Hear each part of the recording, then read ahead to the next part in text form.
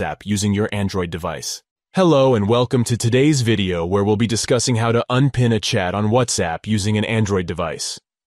Pinning a chat on WhatsApp can help you keep your most important chats easily accessible.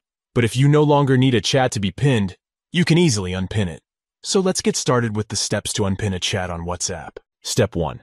First, open WhatsApp on your Android device and navigate to the chat list. Step 2. Next, find the chat that you want to unpin and tap and hold on it. This will select the chat and reveal a list of options at the top of the screen. Step 3. Among these options, you will see Unpin Chat. Tap this option to unpin the chat. And that's it. You've successfully unpinned a chat on WhatsApp using your Android device.